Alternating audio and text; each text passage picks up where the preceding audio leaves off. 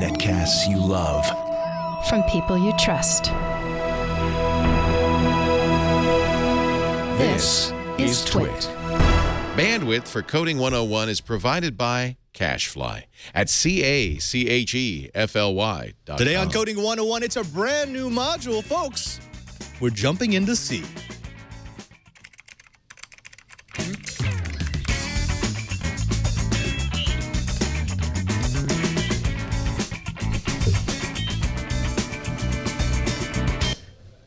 Welcome to a very abrupt Coding 101. I'm Father Robert Ballecer, the digital Jesuit, and I'm joined by a man who is the code warrior, but as of this segment is our super special guest co-host, Mr. Lou Maresca. Lou, we gotta find a new title for you because this is going to get ridiculous.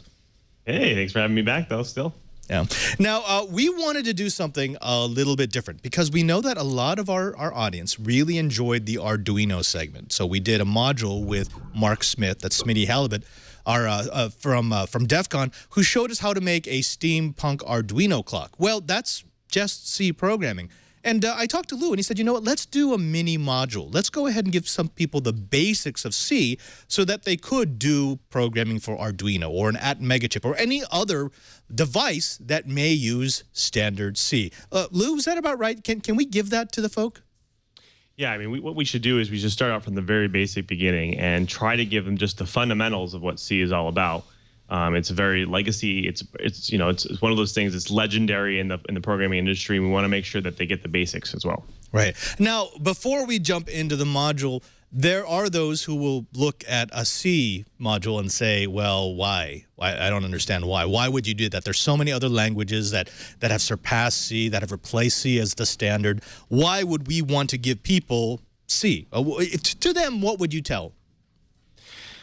You know, C is alive and well in the industry. I mean, like you saw with all these Arduinos and all these different embedded devices, they're still allowing C programming. And the reason is it's just raw speed. You know, it's just, you know, without the overhead of object-oriented programming, it's just raw speed. I mean, that programmers who develop in C can develop very, very fast and efficient code. And I think, you know, and it's one of those things that's probably not going to go away for anytime soon. And its standards keep getting upgraded. Like, for instance, there's the old standards, but now there's actually some new standards that are adding some what we like to call syntactic sugar in the actual logic and in the code, and allows you to kind of do things today that you couldn't do in the original C code. So it's still alive and well, and it's still being used by lots and lots of people in the industry. Yes, there was actually a host here in the studio who passed by the desk, and he passed me this book, and he said, C is still the best language to learn. It strips away all that sugar, as you said, strips away the frameworks, strips away all the layers of abstraction, and really gets you down to knowing your constructs, which is what we're going to do. But before we do that, Lou, why don't we find out what's going on in the world of programming? Let's do it.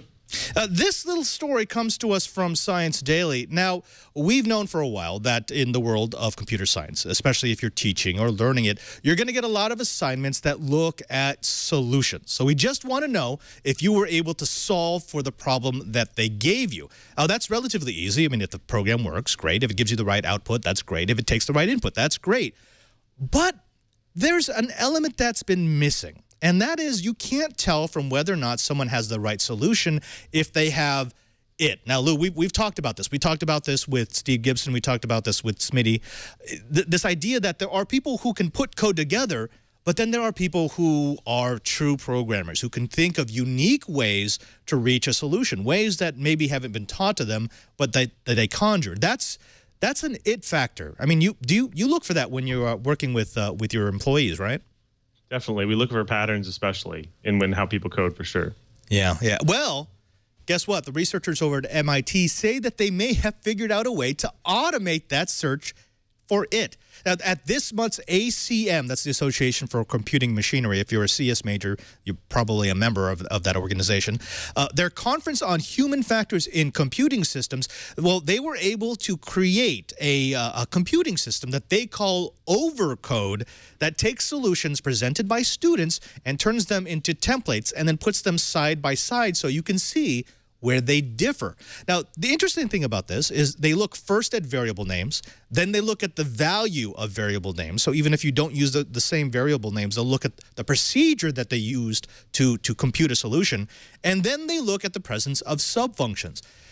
In order to test this, what they did was they got 24 expert programmers, and they had them look at a few thousand homework assignments, beginning CS homework assignments, and they identified specific patterns, people who tackled the problems in different ways.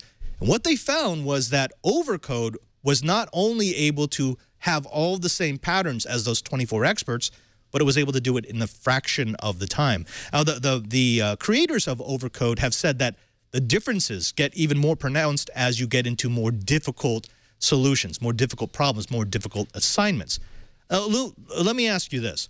If you had a system at your disposal that you could run against the code base, the code portfolio of anyone who might be applying for a job at Microsoft, and it could tell you whether or not they were cookie-cutter programmers or if they were programmers who showed true imagination and initiative, would that change the way that you hire?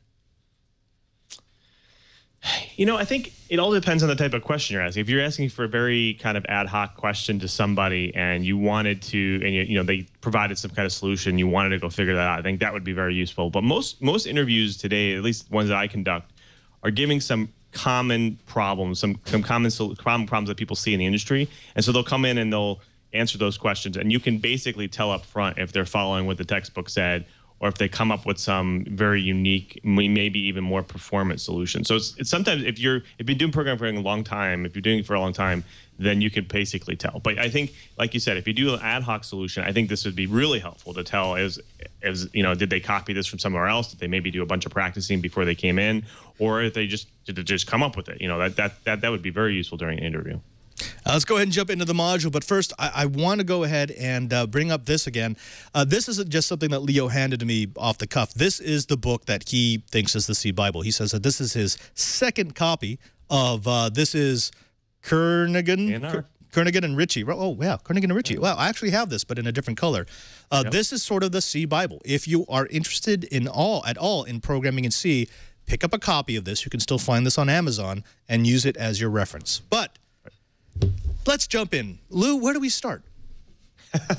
Well, I think you held up what you need to start with. I mean, that's like you said, Dennis Ritchie, Ken Thompson, they came up with C during the Unix operating system when they were developing that. And then, you know, Brian, however you pronounce his last name, I never always bastardize it, but Kernighan or Dennis Ritchie wrote down that description of the language and they produced that book.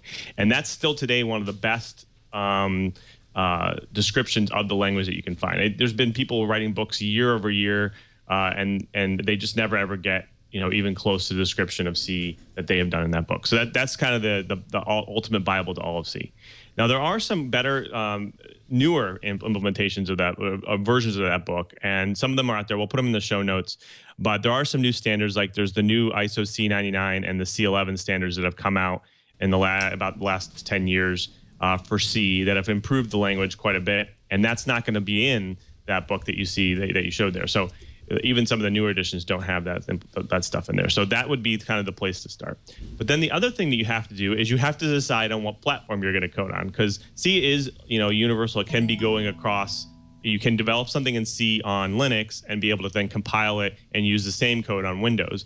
But there are many different what we call compilers, and we've talked about this in the past, where you can have, like, for instance, you have Microsoft's compiler. You also have the GCC compiler or the Clang compilers, you know, or the compilers that, you know, that you can use on Mac or OS X or the ones at Windows, that kind of thing. And so we wanted to just kind of go in really fast and talk about a version of the compiler that you can use that can actually be used across all the different platforms. It's pretty easy to set up. Let's go over some of the basics of C. Of course, it's a compiled language, so there's right. No interpretation here. It's not one of these hybrids. It's pure, straight, and simple compiled. You give it code, it's going to give you a binary and an executable. Right. It's also a strong typed language, right? We don't have dynamic variables like we would in, say, C#. You have to declare what type of data you're going to be putting into your variables. Correct. I mean, it's basically very similar to some of these upper level or higher level languages today, like C# and Java. But it's again, when you declare a type, you know exactly what size it's going to be and how much memory it needs to take. at the very raw level, at the machine code level. So for instance, an integer is going to take 8 bytes, that kind of thing. So when you declare something as an integer and it compiles down to machine code, you know that for sure when you put a number in there, it's going to be 8 bytes, right? So that's kind of the key with C. And it's just, what you have, statically what you have on the page is statically what the machine code is going to be. Right, which is actually another reason to get one of these books, is because they will go over all the different variable types, and you will see exactly how much memory each one's going to take. Remember, C was developed at a time when we didn't have the computers that we have right now. You actually were very resource limited. And even though now you could just throw a bunch of resources at any sloppy code that you want, we know that it's better practice not to do that, to program efficiently. Let's go to that first part, which is choosing a compiler, because C does require a compiler. You can actually get a couple for free, but Lou, can you recommend any? Sure. I want to correct myself too. I said integers is not. It's actually 4 bytes. Double is an 8 byte. So I want to make sure I correct myself. Right. So yeah. So there's a great one that I like to use. It's a free one that you can use with many different IDEs today. It's called Cygwin. And Cygwin spelled CYGWIN.com. If you go there, Cygwin. It's a really cool package, profile that lets you actually install and select the different packages that you need. So I wanted to quickly show what that looked like when you installed it. It'll take about 30 seconds for me to show it here. So if I go actually pull up my development kit here, if I start the setup here, what you'll be able to see is this guy here. And so the Cygwin setup, and what you'll do is you're going to say, I'm going to install from the internet. You're going to pick a location that you want, and just keep hitting next until it downloads it. And then the next thing what you're going to do is you're going to choose a package. So there's going to be a whole laundry list of packages that you can actually choose from here. So this is what you're going to get. And it's very, very confusing. I'm not sure where they haven't changed this interface for a while. But the thing that you really need most is you need what they call the GCC or G++ compiler. So what you could do up here is you can just do a quick search of GCC, and then they break it down to these different little levels here, but we're going to just choose DEVEL, which is for develop. And in the list here, you'll see that there's the G++ or GNU compiler, and you can select to install it. So I haven't installed already, but you want to select to install it. So that's the key. That's one of the key ones. The other one is going to be make. Again, that allows you to actually compile that or run the make command. And so then this down here, you search for make, it's underneath develop, and the GNU version of the make utility. You're going to click that, and it's going to install that guy. And then lastly, you're going to want to also, there's CMake and there's make. So you want to actually CMake and make.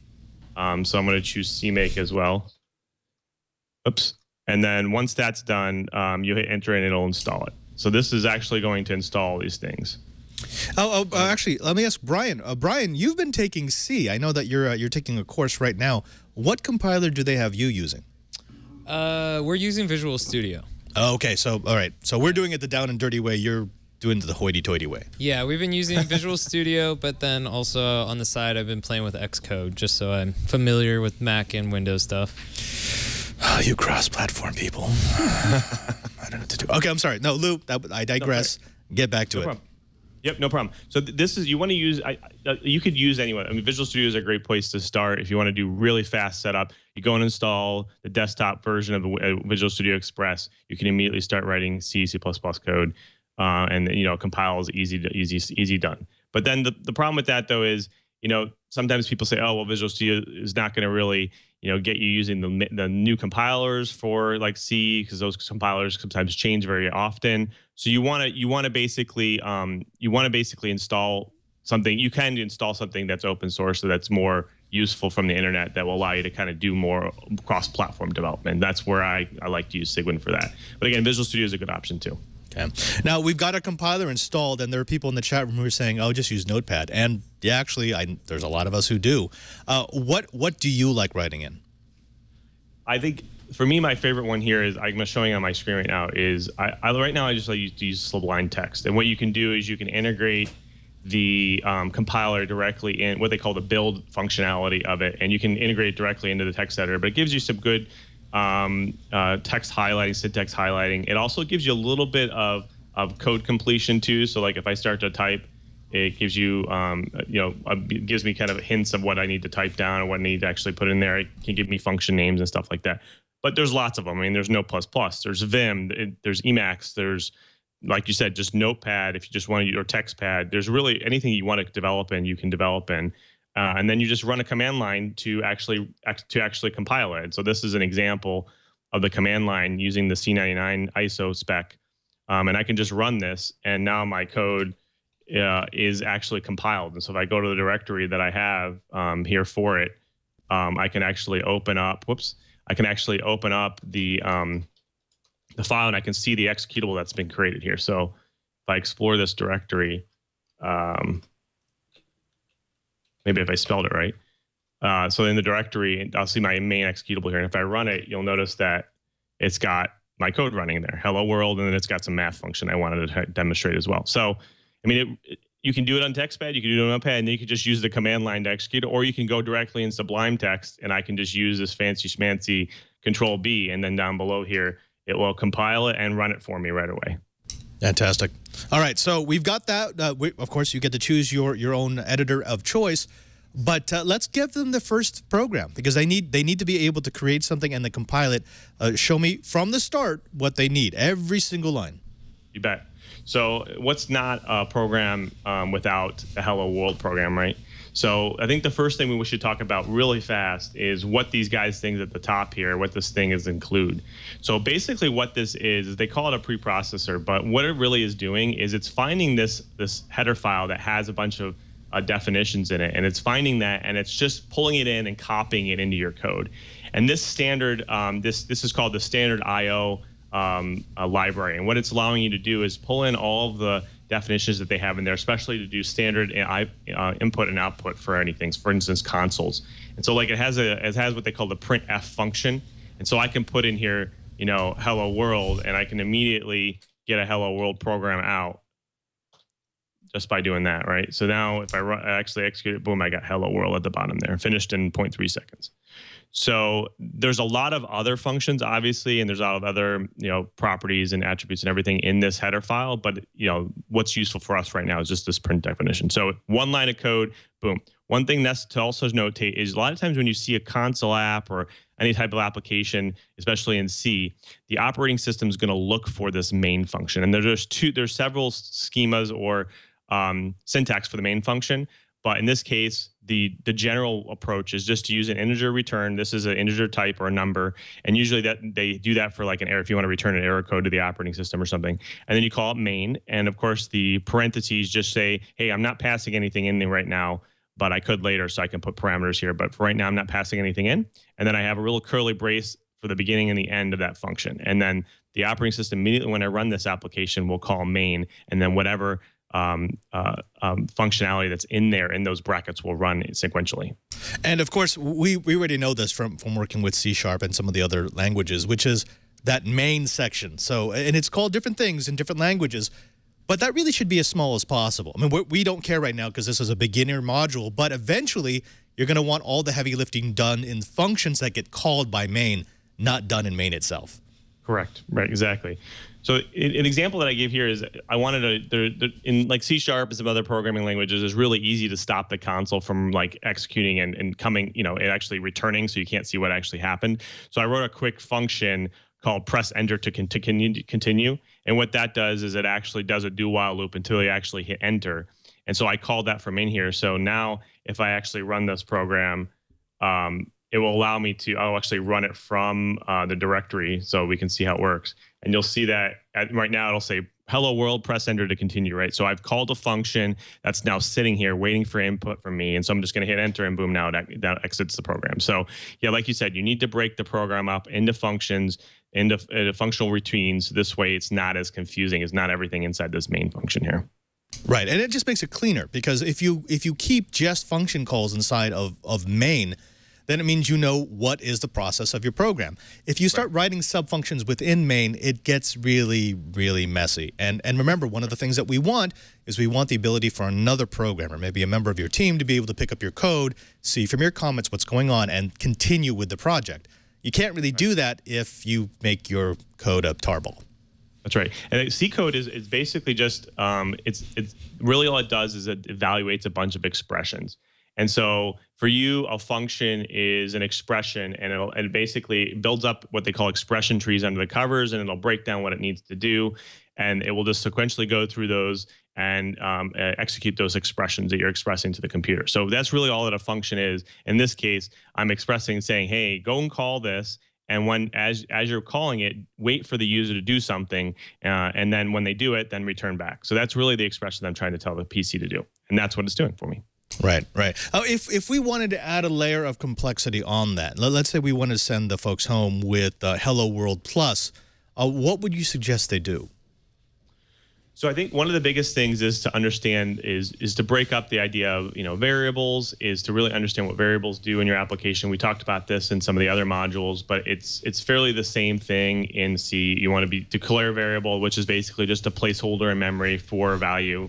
You have things like integers and characters, or char, which they call it in C. Or doubles, which is also a double precision, a decimal, double precision number with decimal place. So, I mean, there's different ways. Learn how to declare variables, learn how to store variables, learn how to store data in those variables, and then print it out to the screen. That's really how the beginning programming is just print stuff out, right? I mean, in this case, I have a math function that I'm doing where I'm showing the normal distribution between a number here, right? So that basically I'm pulling in another what we call preprocessor directive at the top called math, and it has a bunch of math functionality in there, and I can use that to do things like evaluate an expression or do the square root of something, right? So this allows me. And then another thing you can see here is I'm using a different variance of the print function. This print function allows me to use this formatter, right? So we did this in C# where you put a little character in there, like curly bracket 0 is in the C# case, but this is what they call just a formatter expression. You're putting %G and you're saying, hey, I want to put a number or double in that location, and then the actual number that I want to put is this thing over here, right? So it makes it really easy to kind of print stuff to the screen. So try that out. Create some variables, use the print function, print it out to the screen, see how it works, learn to compile things, learn to get the compiler errors. Like, for instance, if I were to take this curly bracket out at the top, it's going to say, hey, wait a second. You don't have a terminating character. You haven't finished this character string out for me yet. So I need to go back in there and put it. Actually, we should probably talk a little bit about syntax there, because the missing curly bracket is probably the bane of every C programmer, because at some point you're going to miss one, and it won't give you the error where you think the error should be for that missing curly bracket. So you just have to start to recognize that. We've also got Dallas in the chat room who is saying, okay, there's a few things. Again, remember, C is very strongly typed. You need to use the right variable for the type of data that you're pulling in. Otherwise, you will it won't work, or you'll get really, really wrong output. And everything is case sensitive. So just know that. Now let's talk about syntax. Let's just talk about main for a second here. So of course we've got the declaration of main. Why do you have int in front of main? So again, main is the function that operating systems will look for, and in this case, the normal, what they call schema for that function, is that it will return an error code of some type. So in this case, most of the time people return 0 if things are successful. So I'll put return in my function, return 0, meaning everything was great, worked great, no problems. So the operating system says, fantastic, this application runs successfully. Or you can return some kind of error code like -1 or some other number. And then that user says, okay, well, looks like I got an error code. And then maybe the application defines in their help file saying, oh, well, error code number 400 means I didn't connect correctly, right? So the idea here is it's supposed to return some kind of a code so you understand if the application ran successfully or not. Right. And then the next line down, actually, first we've got the curly brackets. And I don't know about you, but when I was programming C, whenever I would put in one curly bracket, I would put in its opposite just to make sure that they would both be in there. Is that still a convention, or am I just old? No, that's exactly right. And a lot of these text notepad editors, not these editors today that allow you to write C code in them or C++ code in them, they will automatically put them in for you. So, like for instance, Sublime Text will, Vim will now. Some of these text editors will actually put it in there so you don't forget. Right.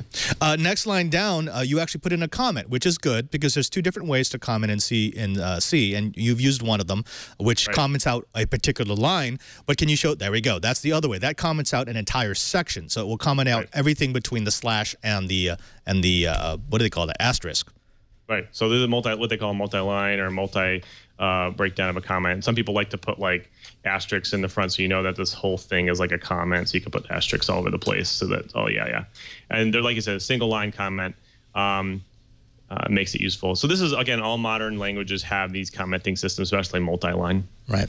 And next line down, again, remember we're really aiming this at the people who want to get into on C at the very the basic level. Int number creates a variable, an integer variable called number, and you're assigning it the value foo. Right. Which is interesting. That's right. So the reason why I wanted to do that is I wanted to show them what happens when you do something silly like that, right? Because you know that foo is not a number. In this case, it's telling you, wait a second, this is probably not right. You're initializing an integer with a pointer. The pointer means a string variable. So if I put a character, let's not do a string because that's a little bit confusing for this point. Let's just do just a character. Yeah, there we go. So now it's going to actually, what it's going to do is it's actually going to compile, because what I'm doing is this, if I actually output this number, it's going to say, you know, some garbage character. So if I actually put a number in here now, so now I actually, this is syntactically set number to an actual number, right? So if I do something else, like for instance, put an actual decimal point in there, again, which is not an integer. That's right. So what this will do is it will actually round this number, because now what you've done is you've put a decimal value or a double or precision pointed decimal in here, and it's saying, oh well, you know, integers are whole numbers, so they're real numbers. You can't actually put this. So if I were to actually output this to the screen, you would actually see that this is going to come out as 2. Oops. This thing argument 1 cast. Oh, I have to actually put in this little guy here. So this formatter thing. There we go. So if we put, so you see now it's put next to my little hello world. I should have put a new line thing here so this we can see it better. So you notice it actually rounded it out because it's not actually a decimal. Right. And if I change this now to a decimal or a double, I think this is a G. Oops. So we're going to use a different notation rather than called G. And now if we actually look, now we get 2.2. So you have to be very careful sometimes, is because the compiler is not going to know what you've meant. Sometimes the compiler says, oh, you put a number in there, but you know, in this case, it's not going to actually tell you that the number that you put in there has a decimal, and the static data type that you're using doesn't allow that, right? So there's some rules that you have to go and look up. That's why I say play with the data types, play with variables, so you understand some of the rules that they go through that the compiler is not going to find. Right. And actually, Brian, your early assignments, it seemed like your professor was always trying to mess you up with data types. That was like the purpose of some of the early homework assignments that you showed to me, which is they wanted you to use the wrong type so that you would get strange output. Not necessarily an error, but just not what you expected. Yeah, that was definitely one of the first things that we played with. But Lou, I have a quick question. Why do you have the %i? I know the /n gives it the extra that ends the line, but what's the %i in that printf function? That's a good question. So what the %i does is it allows me to print out the type. So I can just pass in the type over here, and I can print out whatever's inside that variable. In this case, it's an integer, so the %i will then allow me to print that variable. So if I wanted to put a whole bunch of stuff in here, the number is %i, and then what the compiler what will happen at runtime is that whatever's in the variable here, so in this case 2, will be replaced inside there. So if I run this, so you notice here I keep forgetting to put my new line in here. This is called a new line formatter. There we go. So now we see the number is 2. So I can put a whole long string, a character array, or a long string in here of whatever I want. And if I wanted to put some variables in there, like, for instance, number, I can replace that with the variable number. Okay. So if you were to put a second variable in there, like if you did int, I don't know, number, a double, like a double, and then have that in the line too, so then you would just put that character name in there? Is that correct? So like I could put, you know, number, and then I can put another one here, also %i, and we take the new line out from here, and I put the new number over here. So it lets you pass in as many as you want in this case. So if you run this now you have 2. Okay, and it will grab whatever the next. That's right. whatever the next one is. Okay. So it's a little bit more declarative in C#. Like, for instance, C#, you would put 0, 1, like this, and then like you would know that this is the first one and the second one, and that's what will replace these. But within C, it's not as declarative. It just says, okay, well, we'll just put them in order that you put them in there. Okay. So yeah, if you flipped it and you put number 2 before number, then it would grab the 4 before the 2, I guess. Exactly right. Yep. So it's a little confusing, but you gotta get used to it. Yep. Makes sense. Okay. Yeah, I was not familiar with the percentage and then declaring the integer. Right. And then so like another thing to note is there's different formatters. Like, for instance, if I wanted to put, again, my decimal in here, my double number, if I wanted to put this in here, I actually have to use a different formatter, which is called this guy here. And then I have to put another number and then compile this. And you'll notice now it replaced it. But if I actually were to put this as I, it would yell at me. Okay, so are you just picking G because you like the character G, or is that something specific? No, these are just different formatter types. So if you go look up in all the help documentation for printf in the standard input-output library, you'll notice that G is for doubles and I is for integers, and so you have to use the correct formatter. You notice here it put a bunch of junk here, which is probably a memory location of some type. So it doesn't really know what I'm trying to do in this case. So in my case, I want to put G in there, and then it'll come out correctly. Whoops. Whoa, whoa, whoa. Hold on here. Brian, are you having Lou do your homework? Not quite yet. Is he writing this down? If we were to do classes pretty soon, that's about we're at in class. So, if you want to help me out with that. Maybe the next module? Okay, got it.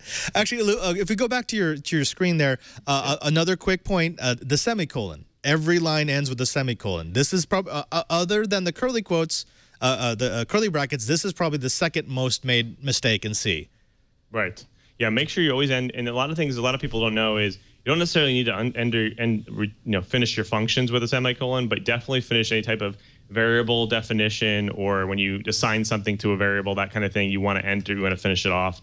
A lot of times when you're doing like do while loops, you're doing loops, which we'll get into later on. You want to end them with semicolons. This way, it's kind of a terminator for that expression, they like to call it. Right. And as long as we're in the printf line, one of the things that the people get confused with is, I see this a lot in beginning programmers, when they try to put special characters into the string of characters that they're trying to print, and it doesn't work. Like, for example, if you try to print quotation marks just by putting a quotation mark in there, it's going to kill it. You actually have to use a special character in order to make that print properly. Right, and exactly right. So you might get confused what you're trying to do. Like if I keep putting like single quotation marks, it will actually output. It's working. No, I think printf actually is what they call literal. So that means anything you put in there is literal unless you use these special formatters. So like, for instance, if I wanted to do a new line or a tab, I could put these special formatters in there, and you notice like it puts a tab in there. But anything else I put in here is going to be the exact characters that I put in there. Right. Let's go down to the function call. So you created a function here called press enter to continue, and that's how you call it. So it's press enter to continue. It's not passing any parameters, but you could. You've got the little brackets there so that you can do it. At that point in the main, the compiler's going to get to that. It's going to leave main, go up to that function, and run the function. Now, we get a question here every once in a while, at least I used to, is, people were wondering, well, can I put the functions below main? Can I have main at the top? And that doesn't always work out well, right, Lou? Correct. We'll actually do that so we can see what happens. So what happens is the compiler is going to say, wait a second, I have no idea what this is. So it's going to say here, some previous declaration, it's going to try to run it, right? And it's going to try to actually, it's going to give you a warning. It's going to say, no, you should probably move this. There's conflicting stuff. Here, let me move this. Let's run it again. Yeah, just remember that the compiler is looking from top to bottom, left to right. That's right. That's right. So in this case, it's actually being smarter than we thought, because it's going to say, okay, well, I found the definition for it. So the compiler says, oh, well, let me go and run that. But it's warning me, saying that there's something wrong here, right? It's conflicting. It's something wrong. So I need to probably, if I move it out of the way, move it back up here. Now if I run it, I'm getting more warnings, right? Yeah, well, and that compiler was being smart. So you've got a more advanced compiler that said, okay, let me look through the entire program before I stop. But the convention is to declare it before you actually use it. Right. And I was using the C89 compiler yesterday for all my examples, and it will literally yell at you saying, this is not defined yet. We need to find that definition for it. Now let's go up to the function. So you declared this function at the top. You press enter to continue. And inside of it, you've got a couple of interesting features. So, of course, we've got our curly brackets. Make sure those are in there. In C, so you're declaring an integer, a variable called C, that's going to hold an integer value. You've got a printf, which is just a standard print out the screen. F-flush, we haven't seen that before. So this is again an SDI, a standard input output variable. It's basically just flushing whatever the contents in the standard output today right now. So saying anything that you've entered before, hit enter. If you've hit the escape key, anything like that, just flush it out. Just don't use it right now because we want to basically get the next character that the user is going to enter. So this is again. Look up the definition for this so you can kind of understand a little bit better. But it's just getting the console ready for me to capture something from the user. Right, and that's also just because whenever we declare a variable, if you don't assign it a value, it could actually be anything. In C, remember when you declare space, you set aside space. That space could actually be filled up with random junk, and you need to do something to make sure that junk's not interfering with your input or output. Right. All right. So let's go to that next line. You've got a do. Now, this is interesting. We haven't had do before. So this is what they call a do while loop. And what it's saying is it's saying do this, get the latest character while I determine if it's actually one of these things, if it's a new line or if it's end of function call. So what is or EOF. And it's basically going to keep, every time you put in a character, so if I were to run this and from the actual command line here, so if I actually run this guy, if I keep entering characters in here, you notice it's not going to do anything until it actually hits that character like a new line or an enter. So if I enter finally, it determines, oh wait, it's exactly the characters that I have in here. And so these are called conditional statements, and we'll get into that a little bit later. But basically, it's saying these are like different ways to say if it's not equal to a new line and as well as it's not equal to the end of function, end of file. Right, right. And you could also do this with a loop and if-then statements, but this is more elegant. Right. And there's another way of doing it where they call a while loop. There's another one called a for loop. For loop is just a condensed version of this do while loop. So I like to use the higher level ways of doing these up front so you can kind of understand the convention underneath the covers. Now you've got some conditional operators here. This is important because anytime we want to do any decision-making statements, these will save you a lot of time, or they just make it possible for you to have a solution. Explain to me exactly what conditional operators you've got there and what they're doing. Sure. So like for instance, there's conditional operators, meaning if I were to put 2 equals here, it's saying that while if the C code, if this C, the variable character that we're getting actually equals a new line, then do something, right? But in this case, I want to say it's not equal to, meaning it's not actually going to ever be that.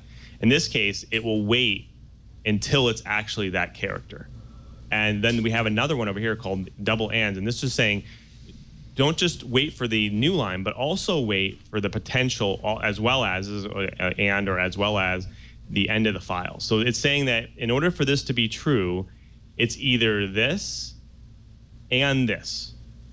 And there's other operators called ORs. If I wanted to put an OR operator in here, where it can say, is it the new line, or it could be the end of file. So there's lots of different ways to actually do this. This is what they call Boolean logic, or to basically determine what you actually want to determine for that function call. So in this case, we're using not equals to. But again, you can use not equal to, you can use greater than or equals to, you can use greater than or less than, that kind of thing. There's lots of different expressions here that you can put in here. And again, I would try them out to see how they work and determine what their use is. Oh, so iBooker in the chat room is saying, so either argument satisfy the do while when you pair them up with an and. No. Actually, it's the other way around. So if we were to put an or there, it means that either or would satisfy that statement. In this case, only both of them. Right. Exactly right. So both of them have to be true. Okay, wait, hold on. Wait, now see, you're messing me up. Both of them have to be true, and in order for the while loop to stop. Correct. There. I hated this part. Boolean logic, stop it. Okay. So that's a pretty good rundown. And again, you're going to have all that code. Those assets will be available to you, so you don't have to copy it off of the screen. You will have proper code that you can use inside your compiler. But as Lou said, especially when you're getting started, no matter what compiler you choose, start making errors because you want to be able to interpret those error messages. One of the worst things that happens in C is when your program gets really long and you have an error and you have no idea how to interpret it. You can't tell if is it a missing semicolon? Is it a missing bracket? Did I use the wrong type? And also, I think actually maybe even the errors that bug me more than those errant semicolons are when I have output that just, it's not right, but it doesn't give me an error. I mean, technically the program will run, it's just not running the way I want it to. Lou, what else do they need to know before they move on to homework tonight? I think that this is probably enough. I think because we can get into very complex stuff. Yeah, we can get into complex stuff like pointers and pointer arithmetic and arrays and all that stuff. But again, this is a good start. Make sure you try this out. Get your variables in there. Use the standard input output. Get some print stuff to the screen. Maybe even capture stuff to the screen. Try to actually capture stuff.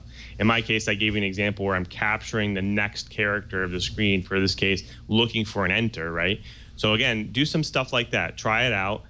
Maybe capture some text from the screen and do something with it, right? Maybe print out, hello world with plus somebody's name or something like that. Right. Or build your own calculator. Maybe that's another option. Is we gave you an option to do a function, and you can pass in some numbers. Maybe try to build a function similar to this. Press enter, but again, make it so you can pass some numbers to it. So I guess just build that out, try those things out, and then we'll move on to some more complex stuff later. Yeah, Brian, you think maybe that we could make a calculator with multiple functions that handled each type of a mathematical operation? You think maybe you could do that? Yeah, I think. Could we have it ready before next Thursday? Because I might have a due date for that, actually. I made an agreement with Brian. I said, hey, if you want to start making your homework the actual homework assignments, we could do that. We could work out some sort of deal here. I don't know if Lee will be up for it. Lou Maresca, our code warrior and also our super special guest co-host. We're going to have to work on that. Thank you so very much for being with us, and thank you for breaking down this knowledge. I mean, C.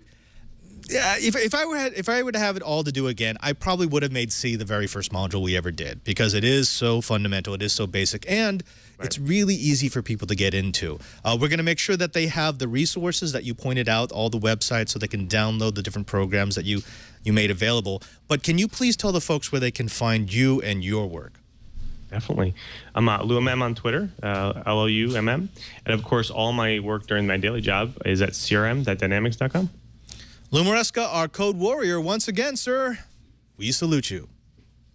Now, folks, that's it for this episode of Coding 101. But don't worry, because we've got plenty more coming. We do the show live every Monday at 2:30 p.m. Pacific time. Just go to live.twit.tv. If you drop in early, you can see the pre-show, and then you can stay late and watch the post-show and pretty much everything that goes in between. You can see all the little bumbles and foibles that we have to take out of the finished product. Also, don't forget, if you're going to watch live, you might as well jump into the chat room. You'll see me every once in a while looking up here, right about there. That's you. If you're in the chat room, I can see what you're typing. If you've got questions, I can ask our code warrior or our co-host. If you've got comments, if you've got something that you just think we need to know, it's a really good way to be part of the Twit TV experience. Also, don't forget that you can follow me on Twitter. Just go to twitter.com/PadreSJ. That's at PadreSJ. If you follow me there, you'll find out what we're going to be doing on every episode of Coding 101. You'll see what we got for future modules. You'll see who we have for guests and co-hosts.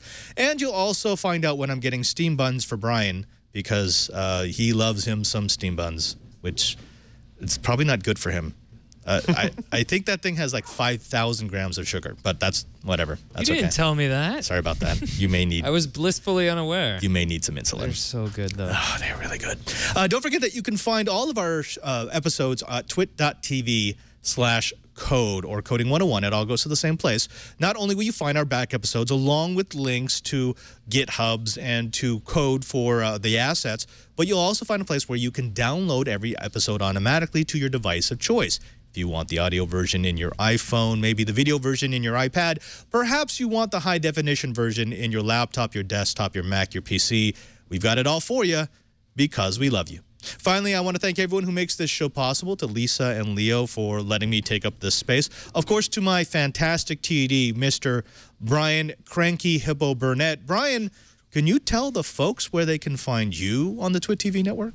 Well, they can find me on Thursday doing Know How with You. We always have some new project we're working on, so check that out. And then Fridays we do BYB. Occasionally I do reviews depending on how much time I have in the week. And we've got some other cool stuff coming up, but I don't think I can talk about No, that we yet. can't. Actually, it is embargoed.